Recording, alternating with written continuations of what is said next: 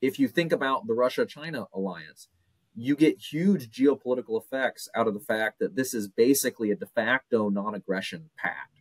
And so Putin can hurl literally his entire army at Ukraine. There's some statistics that indicate 90% of the Russian army is in Ukraine at this point because he has no fear whatsoever of aggression from China on their long land border.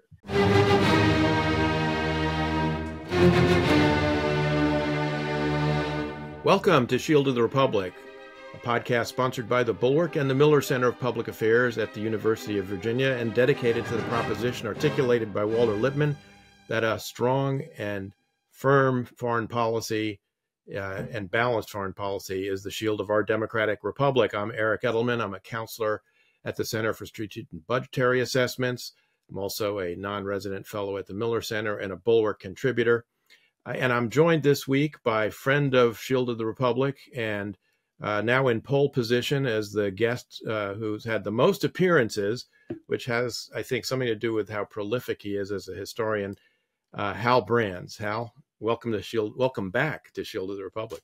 Thank you, Eric. It's a great pleasure to be here, and it's my status as most frequent guest is all the sweeter because it comes at the expense of my good friend Peter Fever, who I understand is in second place. So I'm extra delighted to be here today. Yeah. So you've inched past, or got your nose past Peter at the tape here, but well, I'm sure we're going to have Peter back at some point soon. But Hal, a lot of things to talk to you about, but in addition to your weekly Bloomberg column and frequent appearances in Foreign Affairs, and I want to come back to your most recent Foreign Affairs article, you also are the editor of a new volume that's just appeared, War in Ukraine, Conflict Strategy and the Return of a Fractured World, published by Johns Hopkins University Press. I want to let our listeners and viewers know that you can actually access a electronic version, a PDF version of the book by going to press.jhu.edu. You'll be able to find the book there. And you can also order a hard copy if you like from Amazon. But Hal, explain to our audience a little bit of how this book came to be.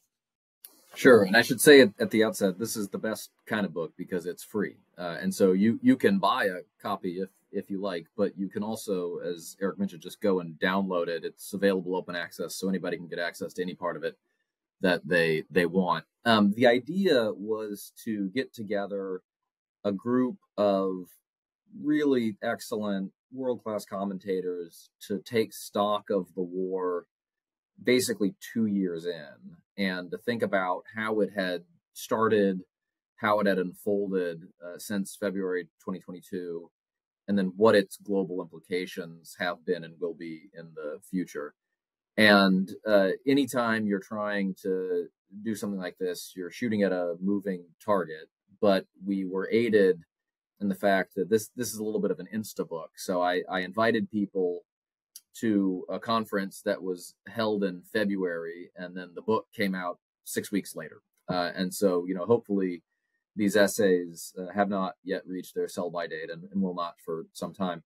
It's a great group of contributors that I had the privilege of sort of pulling together. And people like Steve Kotkin, Ann Applebaum, Michael McFaul, Frank Gavin, a variety, Laurie Friedman, Mike Kaufman, a lot of people who have been sort of most visible in terms of talking about the Ukraine war and its impacts on the international system. And so I think there are about 17 essays in the volume, and they give you a really interesting picture of the war and all of its origins, dimensions, and implications.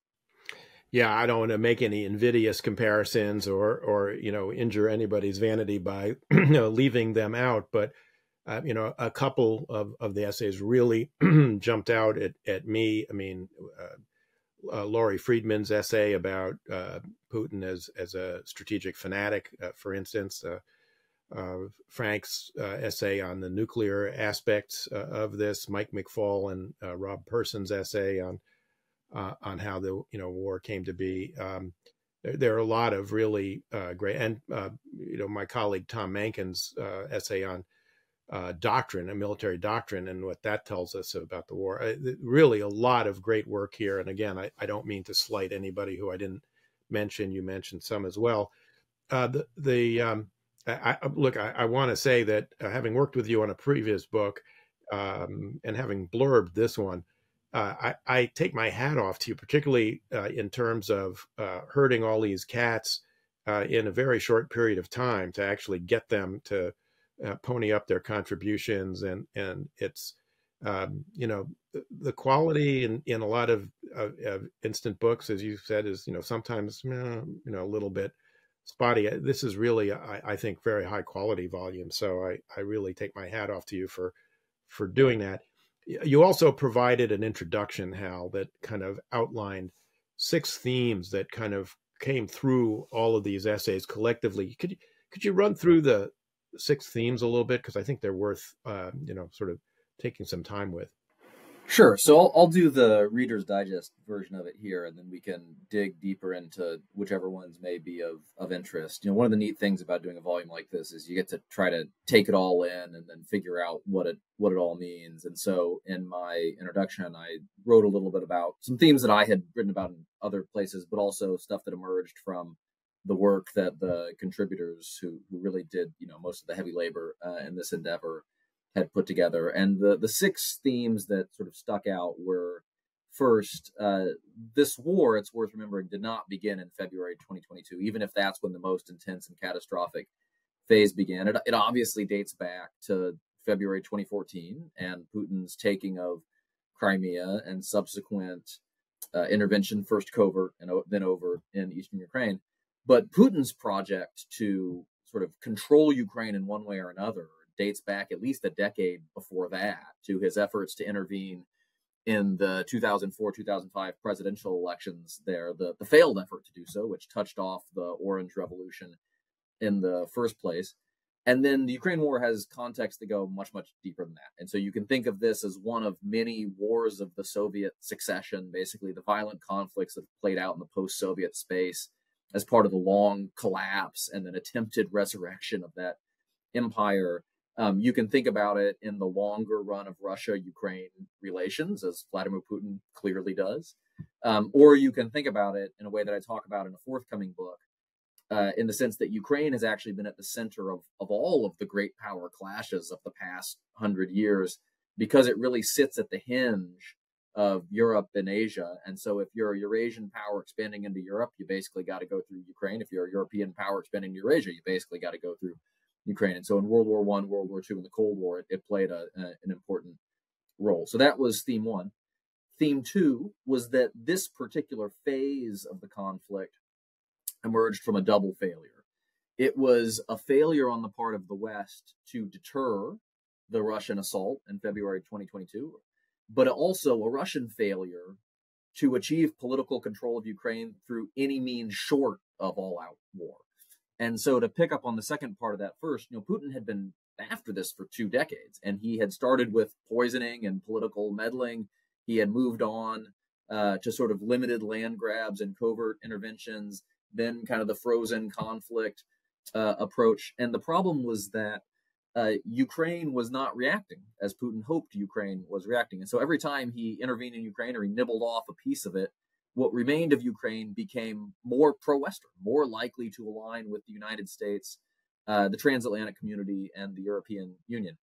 And so Putin found himself in a situation in early February 2022 where he was pushing Ukraine farther and farther away from Russia, and I think was genuinely concerned about where that was going, even though he had gotten himself into that pickle. And so for a variety of reasons, chooses February 2022 to escalate in a big way. But of course, the West, unfortunately, had really not done much to convince him prior to February 24th that this would be a disaster for Russia. That's true of the Western reaction to the February 2014 taking of Crimea, which I think we would all agree now was pretty tepid and lacking.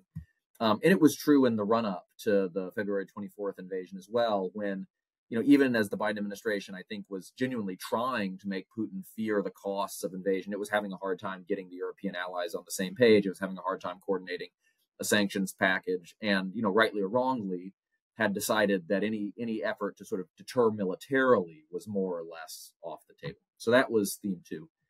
Theme 3 was that the war has played out in ways that were both immensely contingent and fairly predictable. Immensely contingent in the sense that the war did not have to go this well for Ukraine.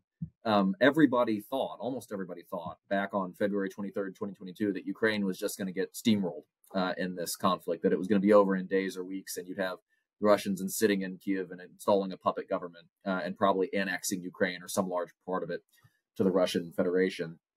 It didn't go that way, but it could have. Had a few battles gone differently in the early going, the Russian attempt to take Hostomel Airport and create the air bridge coming into Kyiv, a few engagements where understrength Ukrainian units, sometimes supplemented by basically civilians or territorial defense forces, stopped Russian attacks, occasionally at extremely high cost. You could actually have had a scenario where the government collapsed, Zelensky chose to flee, as many people were urging him to, and the Russians do achieve at least some of their objectives, although they probably would have faced an insurgency after that. So that was the contingent part. The predictable part, though, is that since then, the war has played out in ways that I think students of modern warfare might have expected, right? And so when sort of the coup de main approach fails, you end up with a long, protracted war of attrition. The war reminds us how difficult it is to bust through well-prepared defenses. That's what we saw during the Ukrainian counteroffensive in 2023. It reminds us of how tough Russia can be even after it gets punched in the face a bunch of times. And we've really seen a dismaying, but in some ways impressive amount of Russian military adaptation and resilience over the past 18 months in particular, given that it looked like the Russian forces were on the verge of collapse in late 2022. We've been reminded, I suppose, how hard it is for even pretty harsh sanctions packages to inflict real damage on a country, an economy the size of Russia's, and so on and so forth. And so there are patterns of this war, I think, that would have been familiar to people who had paid much attention to 20th century history, even as parts of it were very contingent.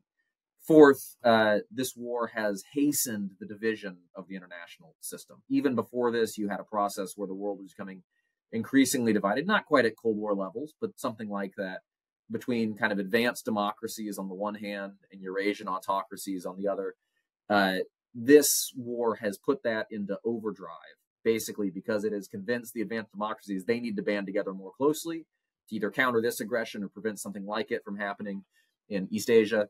And the Eurasian autocracies have gotten together more closely because Russia has become deeply, deeply dependent on their support and has been willing to cut better deals from the perspective of Iran or North Korea or China than it had been before.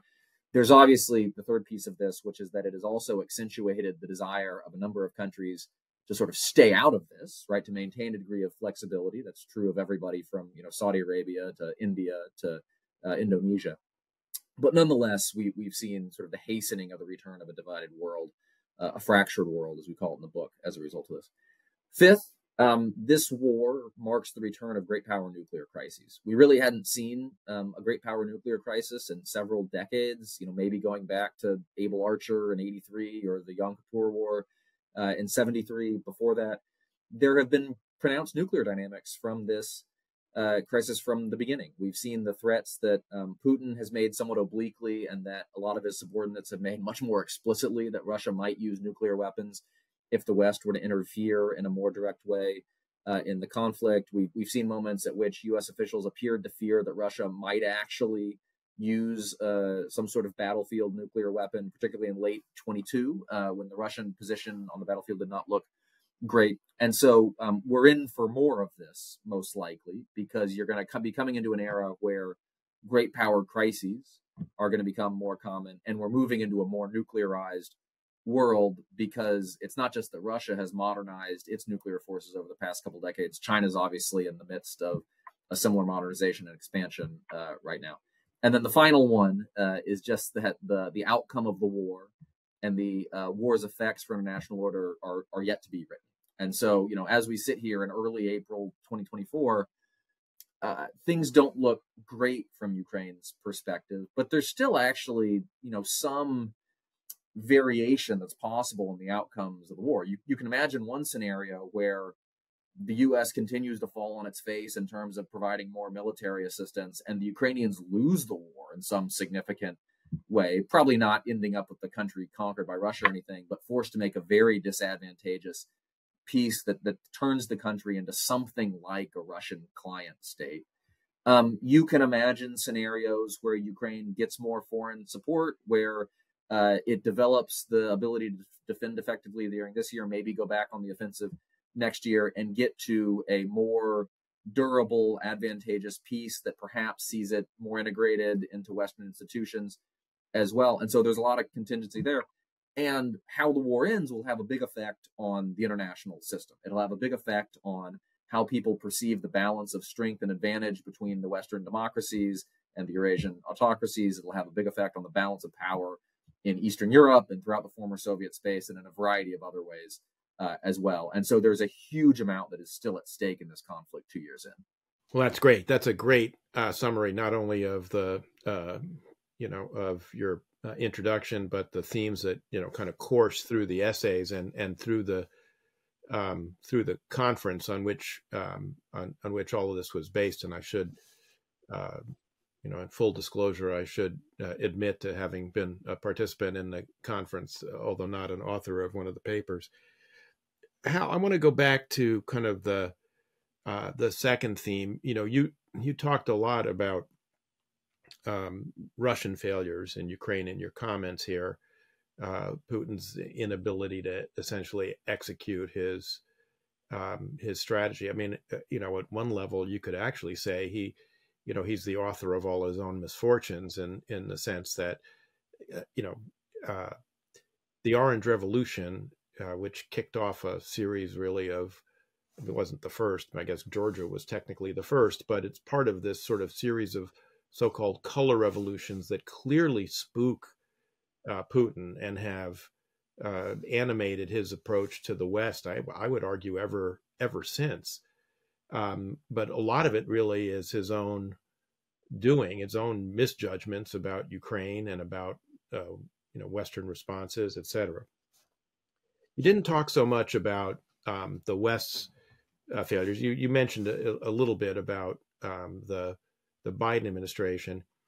I mean, I have a sense that folks in the Biden administration did understand and accept that there had been, as you put it, maybe a little lacking in the response to the 2014 seizure of Crimea.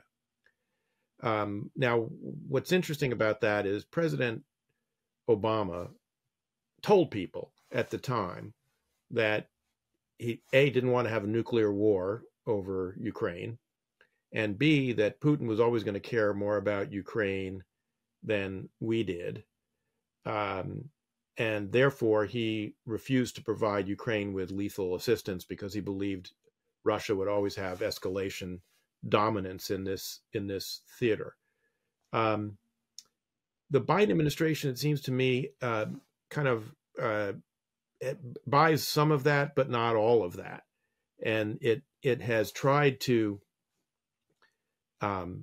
be more forward-leaning in aid to Ukraine. I mean, then Vice President Biden actually supported lethal assistance to Ukraine in 2014 and 15. He was overruled by President Obama.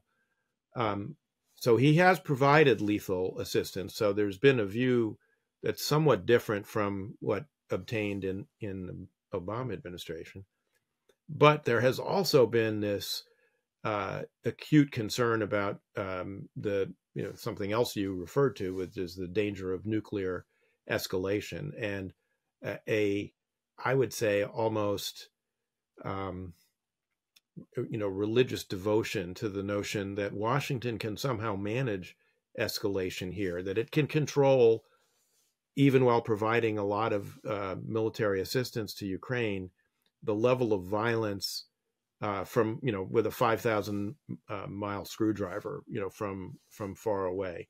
Do you think that's a fair assessment, that they have, on the one hand, gone beyond where Obama was, but on the other hand, they're concerned with some of the same things, which has limited what they're willing to do? Yeah. So just to put a fine point on it. I mean, the Biden administration has been willing to help Ukraine kill over 100,000 Russian personnel, right? And that is something the Obama administration never would have done. You know, the Obama administration, the president in particular, thought that it was unacceptably escalatory to provide the Ukrainians with even the most modest amount of defensive weaponry when their territory was under assault. The counter argument at the time, by the way, was that even if you can't kick the Russians out of Ukraine, if you don't show them that they're going to pay a serious cost for this, they're going to do it again somewhere else. And of course they did, right? And so one of the reasons why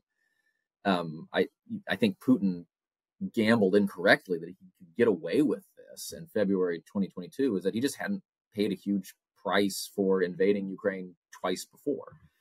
So I think we should give credit to the Biden administration for being much more risk acceptant than that, and by being willing to do, you know, some pretty edgy things. If you just read the public press reporting about ways in which U.S. information has reportedly helped the Ukrainians carry out some pretty daring and effective operations. I do think I was listening, you know, I'm a longtime listener of your show, as you know, and you were talking about sort of this Weberian ethic of responsibility. And I think the Biden administration also feels that, you know, whether the risk of nuclear escalation in Ukraine, you know, we may not be able to say whether it's 1% or 17% or somewhere in between, but if it's more than 0%, you can't take that lightly and you can't simply wave it away. And remember that early in the conflict in particular, we hadn't had this sort of 2+ years of interaction with Putin to sort of understand exactly where the red lines might be. It was more we were learning in real time. And so I have a certain sympathy for the approach that the Biden, or at least empathy for the approach that the Biden administration took in 2022, which was to introduce new, more sophisticated capabilities gradually to see what the Russian response was, and then figure out, you know, how you could go further. I think you can maybe make the critique that this pattern has become a little bit of a self-parody at a certain point where, you know, it's Ukrainians ask for something. It's, you know, no, they don't need it. No, we don't have it. No, it would be a bad idea to give it to them. Okay, yes, right? And by the time we get to yes, it's been 8 months from the time the discussion started, by which point, you know, you've lost 8 months by the time the thing appears on the battlefield. And that's one of the reasons that, you know, we sometimes find ourselves in a little bit of a difficult spot now. But, you know, I'm not sure, and this is maybe where I depart a little bit from the critiques that some of the more hawkish observers have issued. I'm actually not sure that if the U.S. had been willing to provide ATACMS in 2022, that we would be in a fundamentally different place than we are today. I think it's possible, you know, I think more sooner would have been better. But if you think about, you know, the challenges that the Ukrainians have had in scaling offensive operations, if you think about how worn out Ukrainian forces were at the end of 2022, and I think they really didn't have much choice but to pause after Kharkiv and Kherson, I'm not sure that they sort of would have won the war by now had the U.S., you know, provided F-16s or Abrams or ATACMS, even though the synergistic effect of those capabilities would have been positive. Yeah, I mean, I also think more sooner would have been better. I do think there's an argument that longer range strike capability earlier might have made it more difficult for the Russians to dig in the, you know, winter of 22 and into the spring of 23. That might have changed the battlefield dynamic a bit, but again, you know, that's speculative. You don't know. And the other thing, of course, is, and this is really coming home to roost for the Ukrainians now, the Ukrainians just are not generating enough manpower, and that's in part self-imposed because of their reluctance to move the age of conscription down from 27. I mean, you know, this is something I think we've mentioned before on the show, which is you talk to folks who've been involved in the training of Ukrainian forces in Europe at UCOM, and they're all astonished at how old these guys are, because they're not, they're used to our system where we're basically intaking 18 and 19-year-olds, as opposed to people in their 30s or 40s. And obviously there's an economic side to this. The most productive parts of Ukraine's economy are kind of manned by younger folks, and you don't want to disrupt that or disturb that. There's also just it's not politically popular to have a kind of universal draft or conscription at younger ages in Ukraine. So that's going to be, I think, a pretty serious problem going forward. As a historian, we had Jim Sciutto on a couple of weeks ago, and we were talking about the late 22 period when, Jim has reported, David Sanger has reported on the concerns the administration had about possible nuclear use. And I think both Elliot and I are somewhat skeptical about that. I mentioned, I think, on Jim's show that a very senior former official who was involved said to me that he thought part of the problem here was a lot of with the exception of the president, who's a different category, but a lot of the other people who were involved in senior decision making had never really thought very hard about the question of nuclear escalation because it was just outside their, professional and historical frame of reference. I mean, as a historian, how do you see that? Do you see some virtue in that argument? Yeah, I think the last time anybody in the U.S. government had to think about issues of nuclear escalation and a great power crisis was basically 40 years ago at the most generous interpretation. And so it's not surprising that as a nation, we are a little bit rusty in having to deal with this stuff. Now, I think the good news is that during the Cold War, we accumulated a sufficient amount of interaction with the Soviets, now Russians, that we still think, probably accurately, that we and the Russians at least speak some of the same language when it comes to nuclear signaling, right? And so we sort of know what we would look for if we thought the Russians were very serious about using nuclear weapons. You would presumably see them move certain forces around, right? Even if they were using tactical nukes that you can't track that easily. Like, I can't imagine that Putin would use nuclear weapons without putting his strategic forces on higher alert first, because he knows what may come after that. And so, in the way that we talk about these things and the way that we read the signals, I think there's some degree of confidence built up over the course of the Cold War and sort of inherited from that generation that, we're not speaking totally different languages. But nonetheless, I think your basic point remains. I'll just, let me add kind of one other thing about the nuclear dimension of this.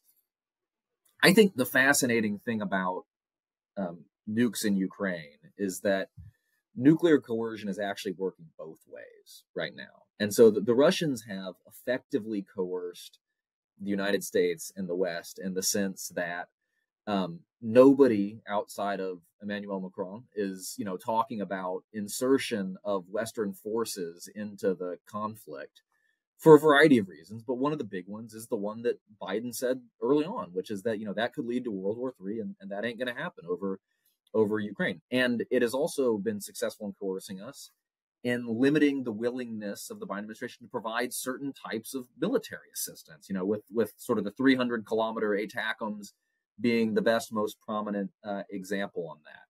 And so, Putin hasn't won the war through nuclear coercion, but it's helped him avoid losing the war. The counterpoint to this is that in a quieter way, because we don't talk about it, the U.S. is using its nuclear arsenal to coerce Russia. And so the way I like to illustrate this is think of the counterfactual where you didn't have a NATO that was backed by the U.S. nuclear deterrent. I think the Russians would be far more active in trying to coerce, perhaps violently, the countries that are supporting Ukraine, especially Poland, right, which is basically the logistical hub for this entire operation. And they can't do that because, of Article 5, which is ultimately underwritten by the U.S. strategic nuclear deterrent. And so we talk about nukes a lot less. We don't advertise it in the same way. But our arsenal, nonetheless, is doing that coercive work for us. It's allowing us to wage, what some have called a proxy war, in which Russia is paying a terrible price. Yeah, I mean, I could spend the entire time with you talking about the nuclear issues. I do want to make one observation before I move you to some other issues that I think flow not just from the book, but from your recent foreign affairs article, but which is that it seems to me also there's a very consistent pattern with what we saw observed in the Cold War with Soviet nuclear behavior and Russian behavior in this crisis, which is to say there was a very distinct pattern in many Cold War crises of the most lurid and frightening Russian threats to use nuclear weapons coming at a point in time where the crisis was already en route to resolution, and therefore the nuclear bluff, they knew or had pretty good reason to believe the nuclear bluff was, never going to be called. I mean, it's something that we saw in Suez in 1956, in Berlin, and in the 1958-61 period, and in the 1973 Yom Kippur War. So it's very, very consistent pattern. First noticed, by the way, I would point out, by Francis Fukuyama back when he was, doing work on what we then called Sovietology. And I think you see something similar here, which is, if you look at Putin in particular, his threats, which are very vague and general, I mean, including, comments to the effect of, if the West interferes, they're going to see, a response the likes of which they haven't seen, or nobody's seen since 1945, or there's sort of a lot of allusions to potential nuclear use. But on multiple occasions, including recently, in St. Petersburg, when he was put the question directly, are you planning, to use nuclear weapons in Ukraine? And he basically says, there's no use case. There's no way I can use nuclear weapons in Ukraine. I mean, that frees up, of course, Medvedev and others to, and the propagandists on TV to, spin these, really, very, scary, nuclear scenarios. But, you just have the sense that this is a kind of learned reflex from the Cold War, how they're doing it. Yeah, I think that's right. And, the reality is that I worry a lot less about Russian nuclear use now than I did 18 months ago, because the Russians don't need to escalate at this point. I mean, frankly, I think Putin believes with some justification that he's winning the war using conventional weapons at this point. And so when we talked about use cases for Russian nuclear escalation, I think the most common scenario was Russian forces have totally lost cohesion, right? And so it's a rout. Putin's going to lose everything in Ukraine, maybe including Crimea, which, apart from being strategically and militarily significant, is significant because it's central to his narrative of how he has resurrected Russian power and prestige on the international stage. So Putin fears military defeat that's going to lead to political collapse at home, and thus uses some limited number of battlefield nuclear weapons, as much for the shock value they create as for the battlefield effects that they create. And we are, unfortunately, a long way from a scenario where Russian forces are in headlong retreat right now. One of the themes of the book is, the impact, as you say, on the resurrection of a kind of fractured world in which you have sort of a breakdown into kind of two camps, democracy and autocracy, and then what we might have called in the Cold War era, the third world, and now we tend to call the global South. But basically those countries, as you said, who would like to kind of stay out of the line of fire if they can, take advantage, if they can, of knockdown prices on Russian oil or whatever, and trade with all sides, and then play both sides, to maximum benefit for their own, national interest. But you've written recently about another sort of phenomenon, which is the emergence of tighter cooperation among these authoritarian regimes, notably including the PRC, the DPRK, North Korea, and Iran, all working at various levels with Russia, whether it's supplying Russia with, artillery shells, as North Korea has millions of artillery shells by train, whether it's, buying Russian products at very attractive prices in the case of China, but also providing Russia with financing to work around some of the Western sanctions, but also providing Russia with a lot of dual use technologies, or whether it's Iran providing Shahed drones that Russia has used to augment its artillery.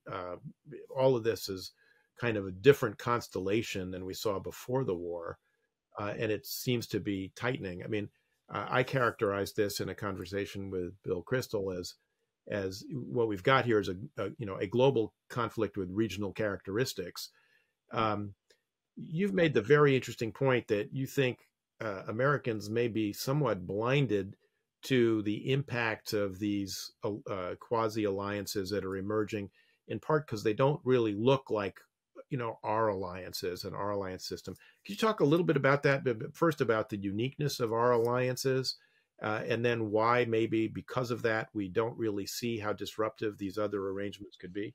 Yeah, so all alliances are a product of their origins, of their circumstances, and U.S. alliances were created for a specific purpose in a specific context. The context was the early Cold War, and the purpose was to deter aggression by a conventionally superior opponent that was located right next to our allies while we were located a long way away. And the U.S. and basically all of its allies, not quite all, but most of its allies were democracies, right? And so as a result of that, U.S. alliances look a particular way. They feature written, formalized security commitments.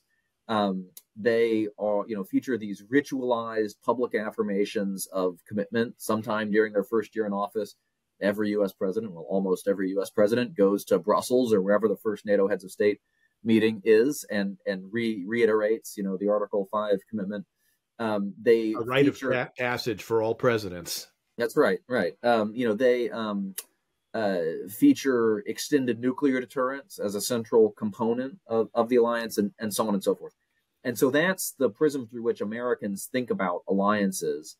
And so when somebody says, do country X and country Y have an alliance? We mentally run down the checklist. Well, does it look like the alliances that we have?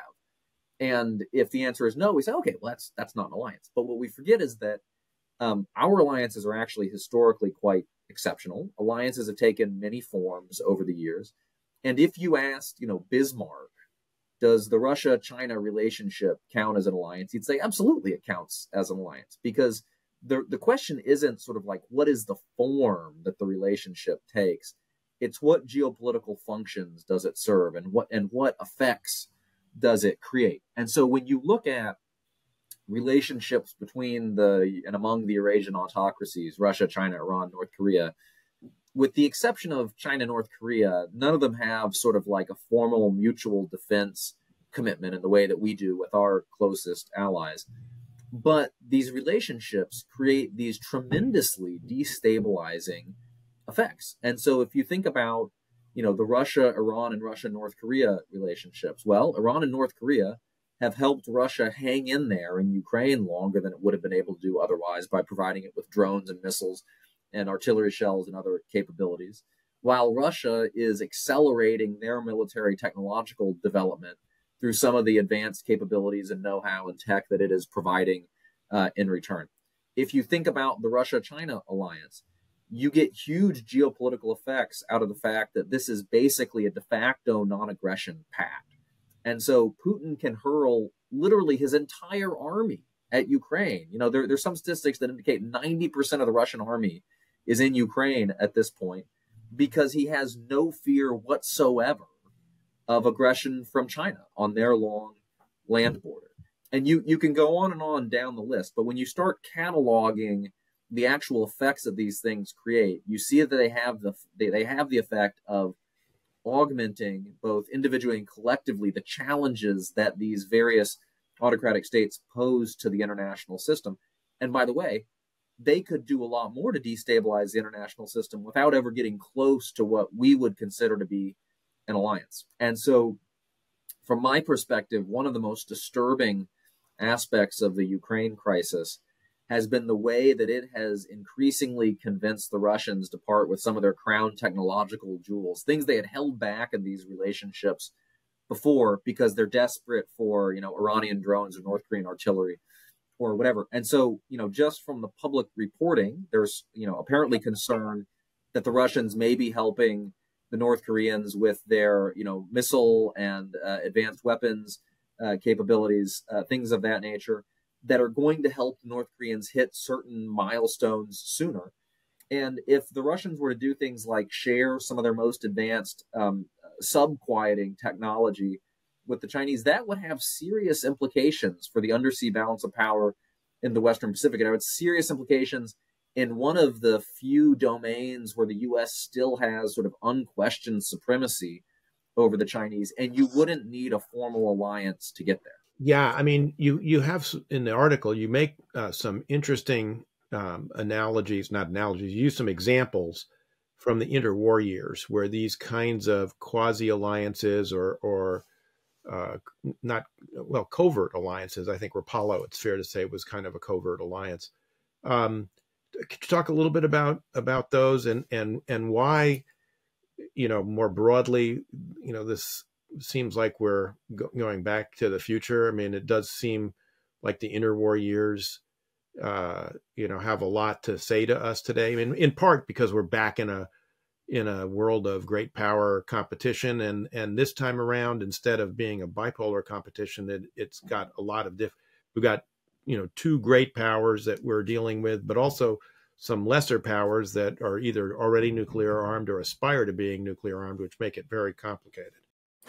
So I think there are probably two major takeaways. The first is that the most dysfunctional alliances can still create the most disruptive effects. And so if you go back to the Rapallo Pact between then still democratic Germany and the Soviet Union after World War I, basically between two of the big losers of World War I, or you think about the series of bilateral pacts that eventually added up to the tripartite pact between Italy, Imperial Japan, and Nazi Germany during World War II. Or you think about the Nazi-Soviet pact of 1939. I mean, these were some of the most ill-fated alliances in history. In 2 out of 3 cases, the members ended up fighting and trying to destroy each other. Had the fascist powers somehow won World War II, they undoubtedly would have torn each other apart after the fact. There was not a lot of love in these relationships. And nonetheless, they managed to create these tremendously destabilizing effects, whether in the way that Molotov-Ribbentrop allowed the Soviet Union and Germany to undertake these parallel efforts to reshape big parts of Europe militarily because they were no longer fearful of coming into conflict with each other, even if only temporarily, or whether it's in the way that Rapallo, or more precisely, that the secret military protocols that Rapallo made possible facilitated particularly German rearmament after World War I, and thus gave Hitler that crucial head start in the race to rearm in Europe during the 1930s. As long as these things lasted, they created real damage. And so the takeaway for us is don't take much comfort from the fact that, Russia and China probably aren't destined to get along forever. The period between now and forever can be pretty long, and they can do some damage between now and then. The second takeaway is regional conflicts can add up to global crisis or global cataclysm, as it sometimes goes. So, we often think of World War II as a global conflict, but that's mostly because of the peculiarities of the American experience. The U.S. joins both the European and the Asian wars late, and it joins them almost simultaneously because of the attack on Pearl Harbor and then Hitler's decision to declare war on the United States a few days later. But that's not how World War II started. World War II started as three separate regional conflicts that were caused by Germany's drive for hegemony in Europe, Italy's push for primacy around the Mediterranean Rim and in Africa, and Japan's drive for dominance in East Asia and the Western Pacific, that intensified and became more tightly interwoven over time and then merged in catastrophic ways. And that gives us, I think, a new and somewhat sobering way of thinking about the global situation today, where you already have wars underway in two of the three key theaters of Eurasia, Eastern Europe and the Middle East. You have rising tensions in the third theater, which is the Western Pacific. And you have the conflicts and crises in these regions becoming more tightly interwoven as the ties between the Eurasian autocracies in particular become more pronounced. And so, I don't worry so much about a scenario where Xi and Putin and Khamenei or his successor get together and say, like, hey, let's attack the world all at once. I don't think that's what's going to happen. I worry about a scenario in which you have these conflicts that intensify, they escalate, and they become more tightly woven together in a way that gets us into an incredibly disordered global environment as sort of the sum total of these regional conflicts. Yeah, I completely agree with that, sadly. We're running a little short on time, Hal. And I want to, had we had more time, I wanted to get into Ukraine as the key to the geopolitical heartland. But I know you've got a book coming out on geopolitics towards the end of the year, so I'm going to hold that in abeyance so you can pull even further ahead of Peter Fever and appearances on Shield of the Republic.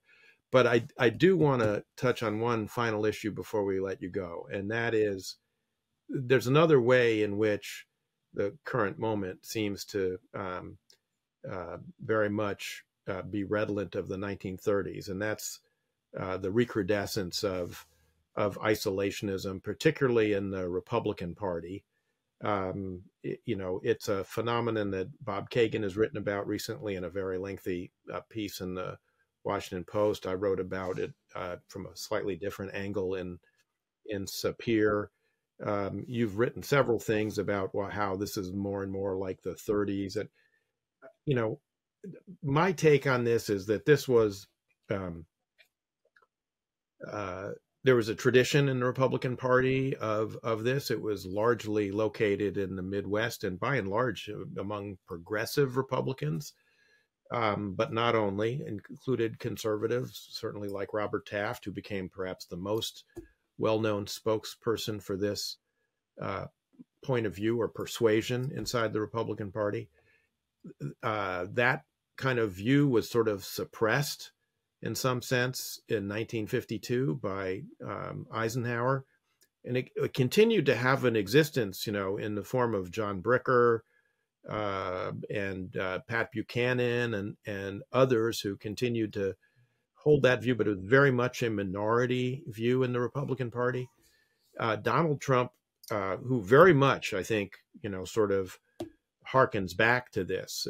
I think his views, eerily similar to, ones that Taft articulated. And that's something that Tom Wright, formerly of Brookings, now inside the Biden administration, and George Will have all, taken notice of.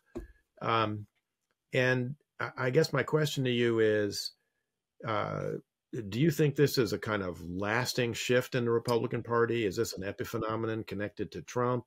Is there a way back? How do you see this playing out? So there are obviously deeper roots within the Republican Party, but I guess I would say I think it's illustrative that none of the Trump wannabes in the Republican Party have managed to capture the enthusiasm and the energy of the base in the way that Trump has, which indicates to me that a lot of what's happening with Trump is more about personal connection. It's about a psychological connection. It's about emotion than it is about policy per se.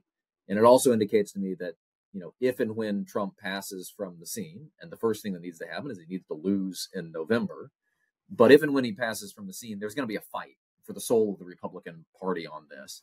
And, you currently at this point, it would be hard to bet against the neo-isolationist types. But, the person who came in second in the Republican primary was Nikki Haley, who would have been quite at home in the George W. Bush administration or under Ronald Reagan, with sort of a more traditional Republican internationalism. And so I think it's better to say that the fight will be on rather than the fight will be over once Trump and his time on the national stage has come to an end.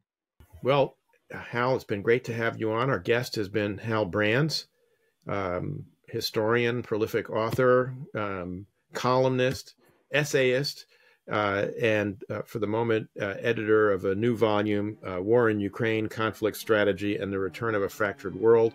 Hal, thanks for being with us on Shield of the Republic, and look forward to having you back. Thanks so much for having me, Eric.